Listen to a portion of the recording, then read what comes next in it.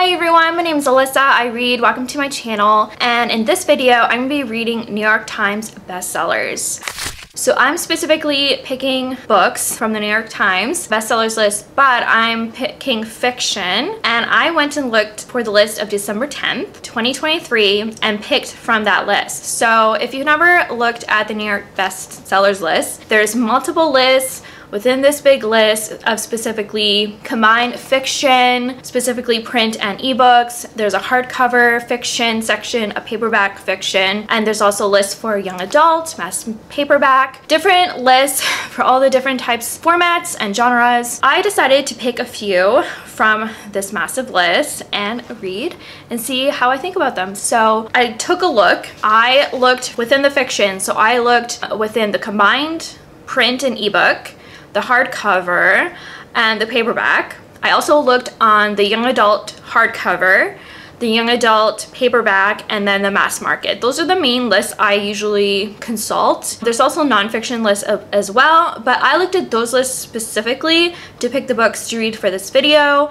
So there was a total of 49 books, and I specifically looked at books that were like first in a series or standalones. There was one book I read out of order. Yeah, so let's just get on with the video and start reading these books. Hi everyone. So I am halfway through The Christmas Spirit by Debbie Macomber, and honestly I'm so surprised how much I'm enjoying this book. This is like very much a Christian fiction, which I was not anticipating because it's it's traditionally published, so it's published by Random House. I just wasn't anticipating all the Christian language in here, but when you start hearing about like what it's actually about, it kind of makes sense. But so we're following two characters who are best friends, Peter and Hank. They grew up together, they became best friends in high school, and as they become adults, they still keep in touch. They get together once a month for lunch and stuff. And one is a pastor and one runs the local tavern. And they were both complaining how like their jobs are so hard, and they were comparing how each of their jobs are, and they believe the other person has it easy. So they decide to switch places. For a week leading up to Christmas. I shouldn't have been surprised that it's very like Christian focused, but I kind of thought they would, I don't know, be more surface level, but they're very much a lot of language about like having faith in God, and they kind of like push the narrative that the pastor is like not like other pastors. He cares about people, he's not judgmental and things like that. So if religious themes make you uncomfortable, this may make you feel uncomfortable, but I'm a Christian myself, so I'm actually enjoying that part of the story. It's a very sweet story, which I anticipated, like just based on the cover. It just seems like a very light and easy read, probably a little bit of romance, which there is. So it's obviously dual perspective. We're following two different stories. We're following Hank, who is the tavern owner, who is taking on the pastoral role, and then Pete, who's the pastor, who's taking on the tavern role. And you know, they face different challenges. They both fall in love, and I'm really enjoying it. I'm liking both narratives. I'm enjoying both love stories. One is kind of like a hate to love. One is honestly like flirt to convert, which is so funny. You know, reading from a pastor's perspective, like I'm kind of glad that he's more down to earth, not judgmental, and he's like cares about people, and he's not judging people, which I find really helpful. And I do like the twist that, you know, a pastor is working in a bar essentially and getting to know the community. Yeah, I'm really enjoying it. The romances are pretty good. The pastor is actually falling for someone who's down on their luck. She was kicked out when she was 18. She got pregnant. She lost the baby, but she's always been on her own ever since. And he just like feels for her and starts to fall for her. And then Hank is falling for Pete's sister, and they've always kind of like hated each other, or at least she's hated him. And I'm just liking it. It's really sweet. It's a little bit like maybe a little too sweet, but I don't mind that for this time of year. I don't know, during the Christmas season you want something kind of sweeter, definitely more Hallmark. And honestly, I'm just so surprised how much I'm enjoying it, because I don't know, I don't normally go for covers like this. There's two dogs on there, there's no dogs. in this story at all. But it's nice to know that I'm really enjoying this, and I'll definitely read more books from her. We'll see how the second half goes, but I anticipate enjoying it still. It's not super Christmassy because Hank is mostly at the church, and then Pete is in a bar, so there isn't really like Christmassy activities, at least not quite yet. It's not quite Christmas, but like they're not like going to a Christmas market, or they're not drinking hot cocoa or buying presents. Like there's none of that yet. I think it's more focused on the romance. The other thing I want to mention is it's actually told from a grandmother telling the story to her grandkids, which is super sweet, and it's clear like she's one of the characters in the story, so that's kind of a nice element. It's set in the 70s, which was surprising. Every time I'm reading it, it doesn't feel like it's in the 70s. Like it feels like it could be any era, honestly. The only difference is they don't have cell phones or anything like that, or internet, but honestly there's no description of outfits or anything like that, or settings that make it specifically 70s vibes. So I don't know, I just thought it was kind of odd, and I couldn't help but wonder, like, did you write this like, you know, 30 years ago and decided to release it now, or even longer ago, and now you're releasing it? I don't know, I just thought it was interesting. But honestly, it really reads like any decade. There's nothing specific. There was a moment where someone rattles off some like football players. Maybe the football, like obviously the football players were from the 70s, but like that would have gone over my head anyways. Doesn't matter what decade it was from. So yeah, it's kind of interesting that it's set in the 70s, but I think it's because a grandmother's telling the story and so on. Yeah, I'm really liking it, and I will let you know how I feel later on. So I actually have a lot to update today, but I actually finished The Christmas Spirit by Debbie Macomber. Yeah, I ended up liking this. I think I enjoyed the first half more. The problems I have with this one is mostly like some of the storylines or problems got resolved really quickly. There just wasn't enough time to fully develop certain plot lines. So it kind of reads like a Hallmark or like a Harlequin romance in that way, where since the stories are so short, there just wasn't enough time to develop certain things, or things felt more rushed, is probably the thing I should say, because there's two storylines, plus there's like chapters in between from like the narrator's perspective, because it is a Christmas story being told. It's just barely over 200 pages, so each storyline is probably less than 100 pages, so it is very rushed, but I thought it was cute. It was sweet. It's very much a Christian romance. I just thought that was so surprising. I didn't know anything about that. I wasn't expecting that from this author because it is traditionally published. I know that going in, but I really liked it. In the end, I'm going to give it 3.5 stars. So not quite 4-star because of those issues that I had. I started and then finished Bad Luck Vampire by Lynsay Sands. This is my first book in this series that I've read. I tried the first book once where like I've read like a few pages, barely even the first chapter, and I wasn't really sure how I felt about it. I was not nervous, but I wasn't sure if this was gonna work because it is a series, and this is book like 35, 36 in this very long series that's been around for a long time. But I read like a standalone. So this is a vampire paranormal romance, but I read more like a contemporary romance that kind of transitioned into romantic suspense. There is paranormal aspects, but it really felt like a contemporary novel because the vampire in this novel falls for a mortal woman who works in an insurance company, and they meet at a wedding, and even though it was a vampire wedding, she didn't know it was a vampire wedding, and they were kind of pretending it was a mortal wedding. They were trying to keep up a facade because there was going to be mortals there in this world. They don't call themselves vampires, they call themselves immortals.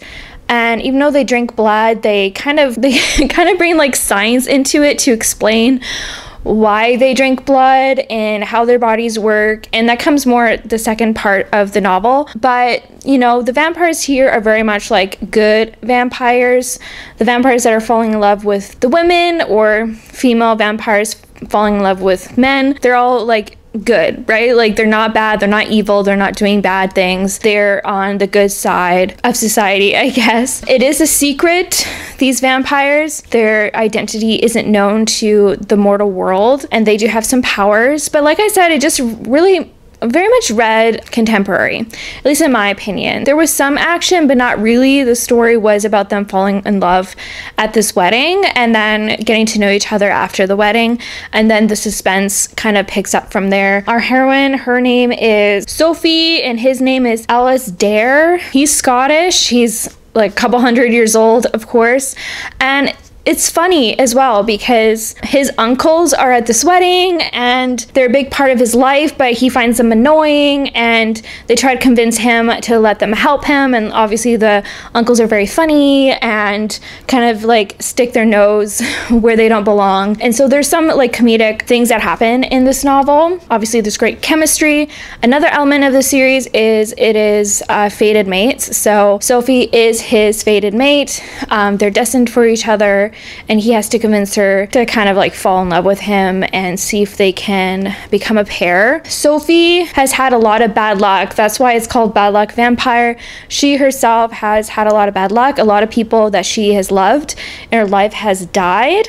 Her parents and some of her school friends, and she's been engaged a few times and they all have died. I was like obsessed with this. I really loved it. I was very happy that it read like a standalone. I wasn't confused. Obviously there's other characters in here that probably have their own story and everything, but it didn't feel like forced in. The characters that were essential for the story didn't feel out of place, and sometimes you saw other couples. I don't know, like sometimes when you read a series out of order, you can tell that they're kind of like slotting in people for their own story, but I never got that feeling for this. So some problems I had was the very beginning. I was very shocked. Like literally the second page, the R word was written out, and I know it's not like a bad word or a slur, but I think from being on the internet for so long now, like I kind of view it that way. And so just seeing it on page was just very like, oh, okay. And it was kind of used flippantly. The setup was Sophie was on a blind date and he was very pushy about her like having like an alcoholic beverage, and she kept on saying no and he kept pushing it, and she kind of flippantly said, what are you, like a date R word, like, and I don't know, it didn't sit well. Like I just feel like that scene could have been written differently, using different language, implying the same thing without having to use that word. Am I being like super picky about this? I don't know. I feel like I don't come across that word ever, even if there is like SA in novels itself. I don't know. I just was really kind of surprised by that, especially in kind of like a lighthearted, fun romance, and literally like the second page. So I don't know how I felt about that. The other criticism is there's a villain's speech at the end that's literally 20 pages long. It was just almost comical just how long it was and unrealistic. I don't know, this is very campy sometimes, and paranormal romances can be like that, and so I didn't hate it too much. It changed my opinion of the book a little bit, but not enough to like dislike this. Like I would totally reread this again. I thought it was a lot of fun. I really enjoyed it. It is a fast romance, like it happens over like a few days, but I ate this up. I had a lot of fun. I think Lynsay Sands is becoming an author that I really love, so in the end I'm giving this 4.5 stars. And finally, the last update I have for you is I got halfway through Things We Never Got Over by Lucy Score. I'm really enjoying this. I'm kind of surprised how much I am, but it's really good. I like it a lot. We are following Naomi. She's kind of down on her luck, especially at the beginning. She is a runaway bride. She's run away from her wedding, and you don't really know why at first. Slowly that gets revealed throughout the novel, but she's a runaway bride, but also she runs to this small town where her sister is, specifically her twin sister. Her twin sister said, like, I need help, I need money, can you come? And she does. Her sister's problematic, is that the right word? Like, she is not trustworthy, she steals, she lies, she manipulates people, and Naomi has kind of always been there for her, or like cleaned up the messes that she has made, and so yet again she's doing that. When she gets there, people assume she is her sister, and people in the small town do not like her sister. She has burned a lot of bridges there, and so when she comes to town, people have the wrong impression of her. When she gets there, her sister steals her car and her money and leaves her daughter behind, which Naomi didn't even realize she had a niece. And so she's kind of stuck in this situation without a car, without money, no place to go, with this kid who's 11. We are introduced to Knox, who is one of the townies, and he has this confrontation with her, assuming she's her sister, and it's this like shouting match basically between the two. He ends up kind of helping her. He's very much a grumpy hero, obviously. The grump part beginning I found really hard. Like, I still really like this book a lot, and I can see Lucy Score being a favorite author. Like, I think I could read everything she writes because I'm really loving the story a lot. My favorite parts is Naomi and her situation and getting to know her niece and trying to figure out what to do and how to live. And she's very much like a fish out of water because she is living very differently than she did before. Like I said before, she had a fiance, she had a life, she had a job and a house and was going to get married, but now she's in a totally different path, totally different town, and living a totally different life. And I just love that. It's really interesting. I really like the story, and I definitely like the dynamic she's having with her niece and wanting to take care of this kid who's never been taken care of before, really. The romance, I kind of like it. Like I said, it's Grump Sunshine, but he is so grumpy and he's mean. Like, that's definitely what I was feeling the beginning, is just he's so mean, and he like shouts at her and yells at her, and she kind of shouts back. So I like the fact that she stands up for herself, but I remember the first few chapters, I just felt like it was so loud for a book because they're just constantly shouting at each other, and I don't know, like, it was hard to swallow. But the other elements of the story I was falling in love with. I was falling in love with the town and the other characters. And so the author definitely like takes her time developing the town and the characters and the situations, and like I'm really loving that part. The romance is growing on me. I feel like the beginning part is essential for possibly Knox's growth. I'm personally hoping that's exactly what it is. Like, if he transforms a lot and is a different person by the end, then I probably could give this 5 stars. If he doesn't change that much, it will probably be more like a 4. Sometimes the author has like the weirdest similes or descriptions, and I'm just like so confused. Like, why did you choose those words specifically? I'm not understanding. And some of the intimate scenes are a little cringy, but I'm willing to overlook that. Having a really good time. I'm excited for the other books in the series. I'll definitely continue if I get a chance to. So that's my update. So I'm happy to report that I finally finished Things We Never Got Over by Lucy Score. I ended up really enjoying this story. It ended pretty good. Turned into a suspense plot, which I usually always enjoy, and I did like this suspense plot too. It felt believable. I've read a lot of romances where the suspense plot just kind of got thrown in, and this didn't feel that way. It was definitely a gradual build up from really the beginning of the story, and so it worked well, and I really enjoyed that part. I enjoyed the breakup part as well, like the 3rd act breakup. Did it make sense? Yes and no, but I still enjoyed that part of the story. I didn't find it cringy or weird. It kind of made sense, I guess, for the characters. I ended up enjoying Knox by the end for, I was gonna call her Daisy, Naomi, and you know, his arc was definitely the more, I don't want to say it was mostly focused on, because Naomi got her share of character growth as well. His was definitely the biggest, and he definitely softened near the end. Still himself, but softened at least for Naomi. And I really liked this. I think I'm going to give it 4.25 stars because there was slow moments in here that definitely made me a little bored. I think that's the problem with having a really long romance, is that there can be moments of dullness, I hate to say it that way, that can happen, and it's very long. But I did like the fact that the author really takes their time building out the story. You definitely felt like you got to know the small town and the characters, and I can see myself really enjoying another romance in this story. And it just wasn't quite an absolute favorite of mine. That's mostly why I'm giving it 4.25. It never quite felt like a 5. I feel like 4 is a little mean, and so that's why I'm kind of leaning towards like 4.25, because I still really enjoyed this a lot, and it was like pushing a favorite, but just not quite there. The second epilogue I didn't like. I didn't feel like it was necessary, and extremely cheesy. But that's just an epilogue, so. I started Twisted Love by Huang, and I really didn't like this. I ended up DNFing at 50%. I really tried, I really did. This one we're following, I think her name is Anna, and then he's Alex. No, sorry, she's Ava, he's Alex. The hero had too many things going. I felt like he wasn't a focused character. I think the author just wanted too much, and so it just made the story messy because he had too many things going. So he was like, had a brilliant mind. He can never forget anything. He just can't I forget what it's called, but he can't forget anything. So he has like a brilliant mind. He like made millions as a teen or something. Then his parents were murdered when he was young, and so he's on a revenge plot to find the killer. And then he also finished university young. He's also like a millionaire, billionaire, I don't know, like running a business, like I don't know, it's a lot. There's so much stuff, and I just felt like when it comes to the main story, it didn't fit because there's too many things. I think if the author picked like one or two of those things and really focused on that, and especially ones that paired well with the actual plot. And the plot is his best friend lives next door to his sister. So Ava and I forgot the brother's name.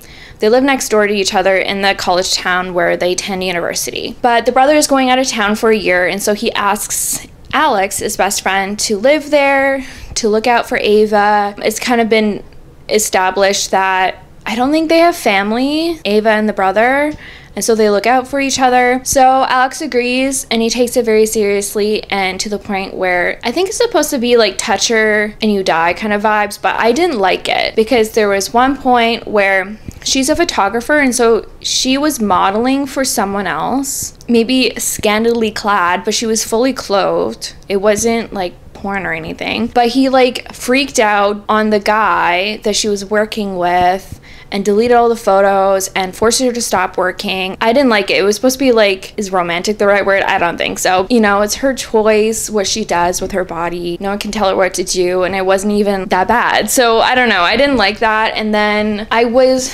growing to like the romance at least a little bit, especially with like the next door neighbor and his grumpy sunshine. He's very grumpy and she's sunshiny, and I always liked that dynamic, and I was growing to like it. But then halfway through we got to the intimate scenes. It's just not for me, the intimate scenes. It was definitely a dom submissive kind of dynamic, and he would like humiliate her a little bit. I don't like that either, calling her names, and like that was supposed to be the dynamic. It's not my thing. I didn't really like it. And so I just thought, okay, I'm not really liking this romance. I'm not liking these scenes either. I might as well just stop. So, and plus I was listening to it on audiobook, and so I kind of wonder if that contributed to the intimate scenes not working for me. I don't know. Unfortunately, it's not for me. I guess when it comes to like BDSM, like usually in these romances, it's kind of established beforehand, and I didn't get that vibe at all in this romance.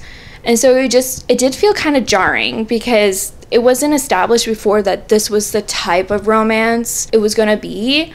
And I don't know if this technically classifies as that, but it's not your traditional romance intimate scenes. Like, it's not basic, it's not generic, it's a little bit more than that. Not for me.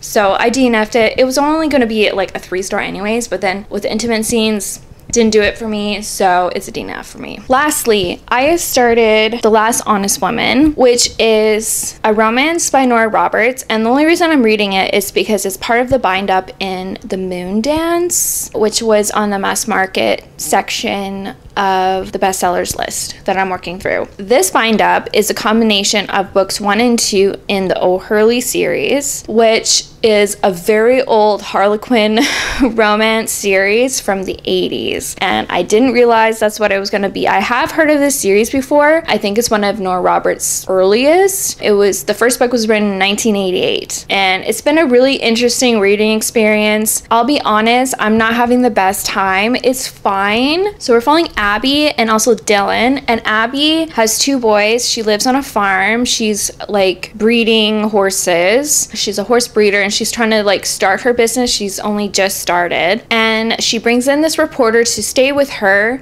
because she used to be married to this famous like NASCAR driver, and he died. She keeps a lot of secrets kind of thing. She's trying to hide stuff about her marriage with her deceased husband. You know, she wasn't exactly what this writer was expecting. He thought she was going to be living it up in this glamorous house with lots of money and like servants and things like that. No, she's just like living in this humble house, trying to make a living by raising horses, raising her two boys who are like 6 and 8. So it's okay. It definitely reads dated. And that's the thing I'm finding so interesting about this. Is like, I've seen this before where these famous authors like Nora Roberts, probably Debbie Macomber and Lynsay Sands, and probably Danielle Steele, maybe not quite, but at least these authors that have older Harlequins or something like that where they repackage them and re-release them. So the fact that they're re-releasing this story in this bind up, I just find it interesting because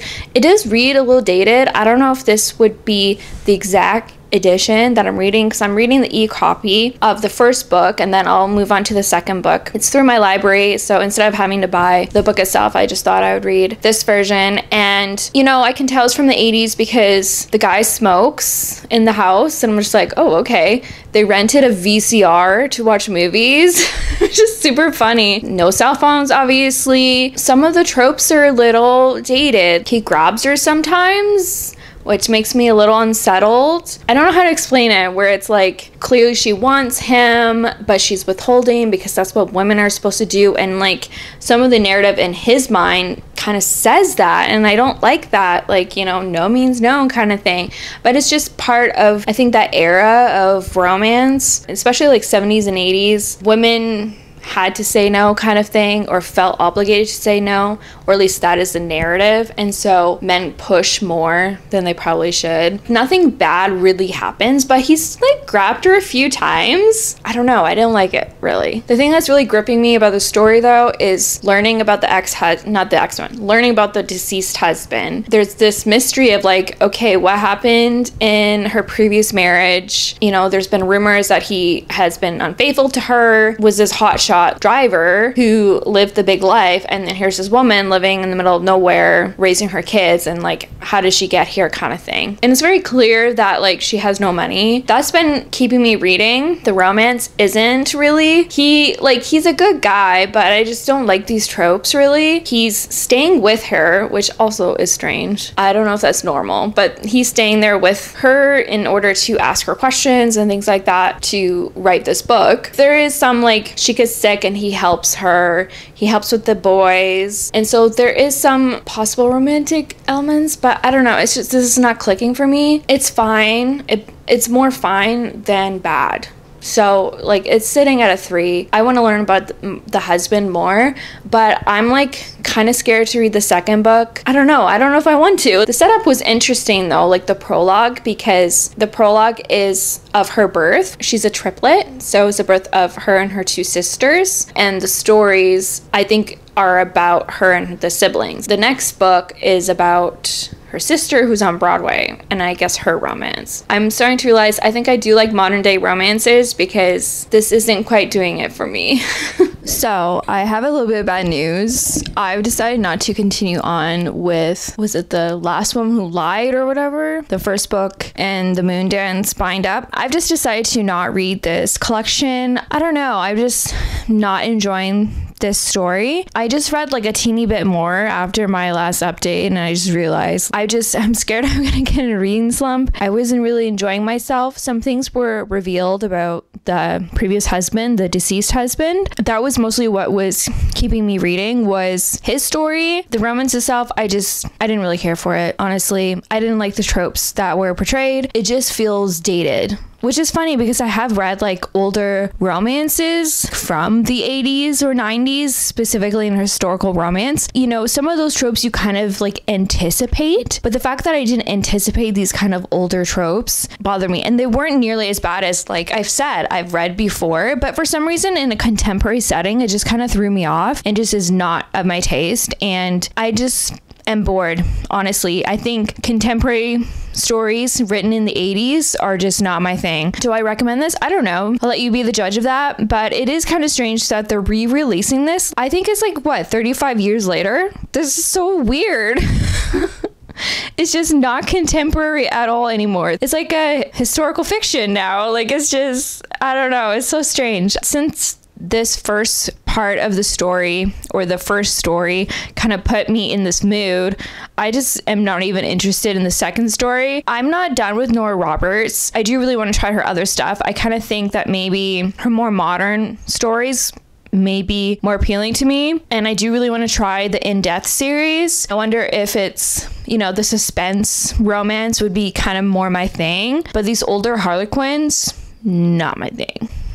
So unfortunately it didn't work out. Oh well, hopefully the next few stories will work better for me, but like I'm kind of like in a slump right now, so it's not good. So I really need to come in here because I've read the majority of Divine Rivals by Rebecca Ross, and I'm like so obsessed with this book.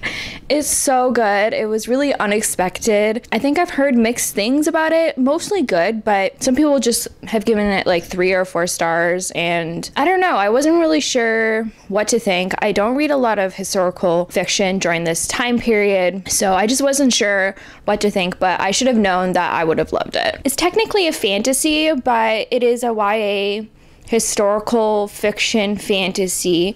It's kind of set during World War I, World War II, but it's a fantasy. So the war isn't between the US and Britain and Germany. It is, I don't even remember what the country's name is. There's a war happening between 2 gods. So there's gods in this world, and these 2 gods kind of have divided up the country. The war is happening between these 2 gods, and people, the mortals, are assisting them with the war. We're following Iris and Roman, and they are writers at the local newspaper, and they are rivals, hence the name Divine Rivals. They're both brand new to the paper, and they're both competing for a position as a columnist, where they're currently doing like classified obituaries and things like that. You're mostly following from Iris's perspective, but you do get Roman's perspective as well. They're both quite young, like 18, 19, 20, but the majority of the perspective is from Iris, and you're just following her along as she's working at the paper. Her brother has gone off to war. The dynamics between her and her mother are really strained.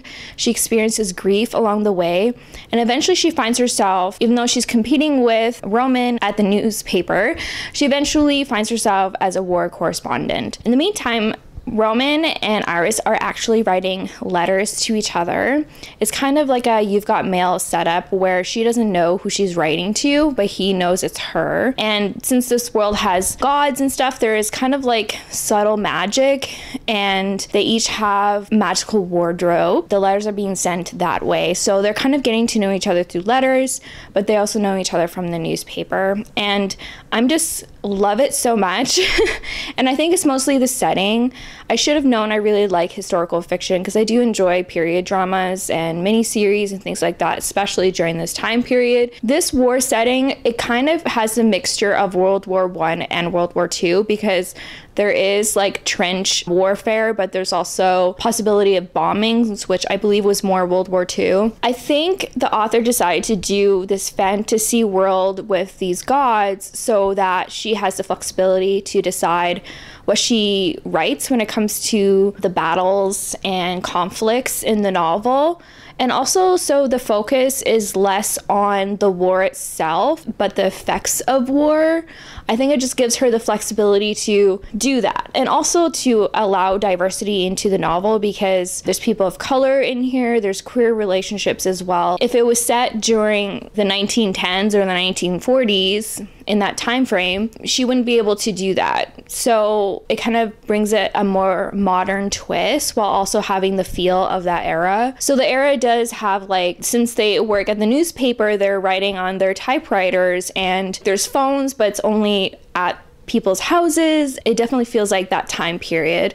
Communication is harder to have because everything is written by letter, and I don't know, I love the time period. It's one of my favorites. I also believe she decided to do a fantasy twist because then it feels less personal. There's something horrific about war, knowing that the war is happening because of humans or the evil of humanity, but here it's like the evilness of gods. So I think it kind of brings a detached feel to it, but you still feel the effects of what happens with war. So there are moments where you're at the front lines with the characters, and also like in towns that are slightly removed from the front lines but are still highly affected. I'm really enjoying the story a lot. I'm falling in love with the romance. I wasn't sure at first, but it's definitely growing on me, and the tension is definitely coming to a peak at the point that I'm reading. I'm almost done. Like, I think I probably have like 50 pages left to go. We're at the final conflict that kind of like gave us a bit of hope, thinking it was going to be over, but there's another final thing happening and I'm kind of obsessed with it. I know there's a sequel coming out and I have no idea what it's going to be about. I don't know if it's the same characters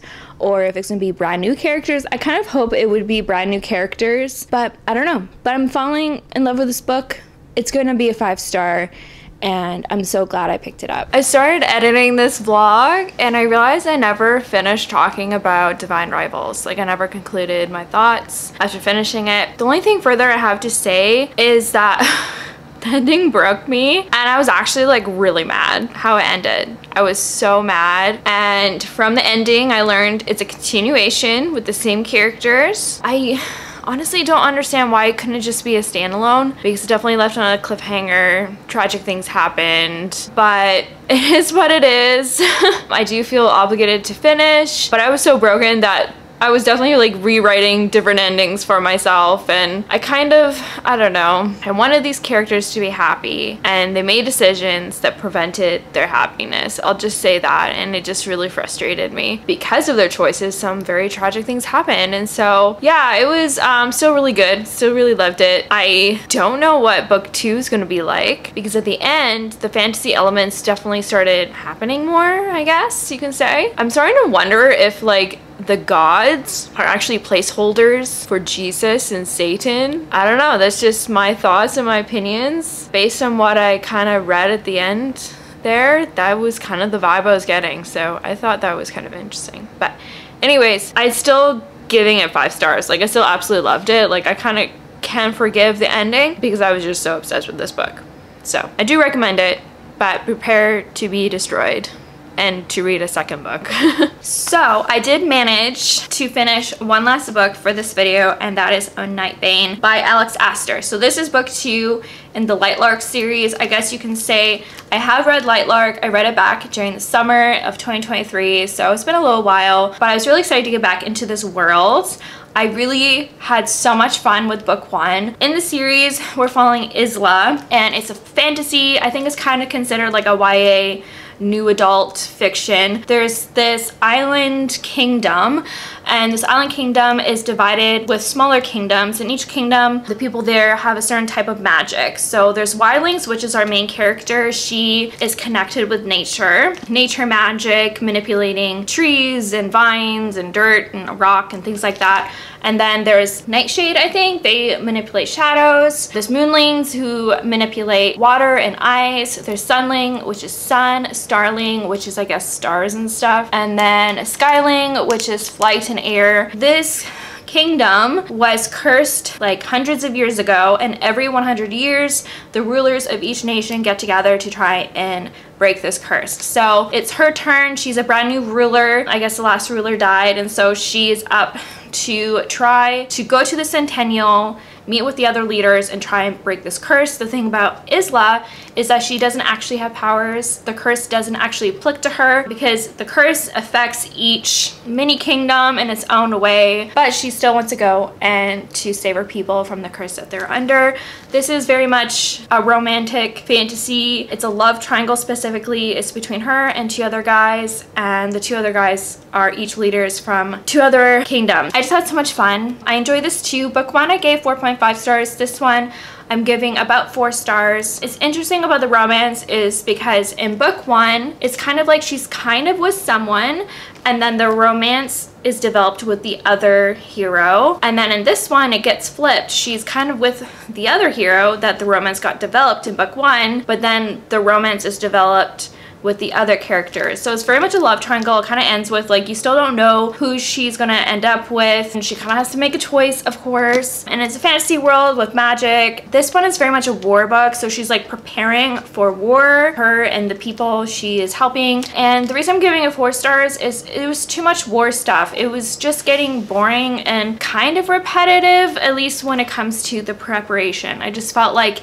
it was a lot of filler. The romance is developed in like flashbacks, and I was just constantly wanting to go back to the flashbacks. I wasn't interested in the development or preparation of war. It just got boring and tedious. So I'm gonna give this one 4 stars, but the romance I absolutely love. I do have someone that I want her to end up with. Guess I'll have to wait and see how this concludes. So 4 stars. I think I read 5 books in total, and then I DNF'd 2 books in this video. So the first book I finished was The Christmas Spirit. On here I gave it 3 stars. I would recommend it if you want like a Christian romance set at the Christmas time, clean kind of thing. Bad Luck Vampire, I ended up giving 5 stars, probably more like 4.5, but I absolutely loved it. I'm really excited to continue on with this series. Yeah, I have it 5 stars here. Twisted Love, I DNF'd. I did not like it, and unfortunately I don't know if I'm gonna pick up any more from this author. It just kind of put me off, so I'm not really sure. Things We Never Got Over by Lucy Score, I have a 4 star here, which I think is about accurate, maybe 4.5. I remember really enjoying it, but I think there was a little bit of lull moments for me. The Last Honest Woman, or the first novella in the Moon Dance bind up by Nora Roberts. This was a huge disappointment because this was my first Nora Roberts, and so I'm like nervous about reading her books. I'm kind of wondering if I should read more of her modern books, or I don't know, like an actual novel. It's 250 pages, so it's kind of a novel, but I kind of wonder if it's more of a Harlequin. I don't know. I didn't really like it. Then I read Divine Rivals, and I was like obsessed. I have it down for 5 stars. Definitely recommend. It kind of ruined me from what I remember and I was kind of mad the way it ended, but it was still really good and I absolutely loved it and gave it 5 stars. And then finally Night Bane, which I have down for 4 stars. So that is this video. I hope you really enjoyed it. If you think I should make other videos like this, comment down below. I'd love to know your thoughts and opinions about this video, about the books I've read. Have you read any of these books? If you have any book recommendations, let me know and leave some comments down below. Thank you so much for watching, and you know what? I want to keep reading. Bye.